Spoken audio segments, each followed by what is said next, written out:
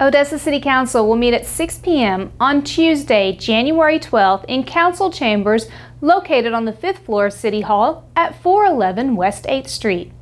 Significant agenda items include purchasing picnic pavilions, tables, and benches for Sherwood Park in the amount of $121,238.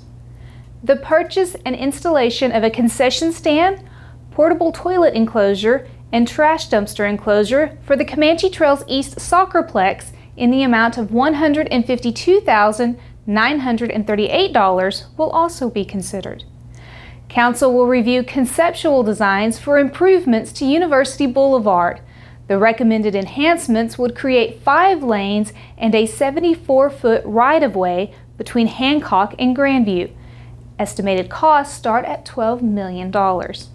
To view a complete copy of the agenda, log on to odessa-tx.gov.